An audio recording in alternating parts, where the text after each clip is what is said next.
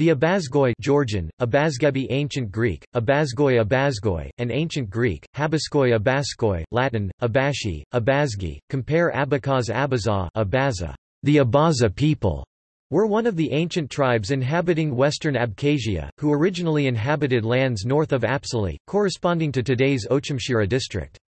In the 6th and 7th centuries they migrated northwards and occupied territory between Gumista and Bzyb rivers, while another tribe, the Sanags, lived to the north of them.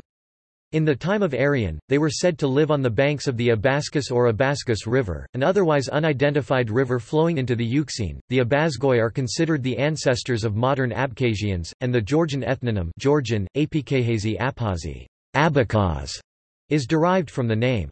They are mentioned by Pliny the Elder, Strabo and Arrian. The 6th-century Byzantine historian Procopius wrote that they were warlike, worshipped tree deities and provided eunuchs to Justinian's court.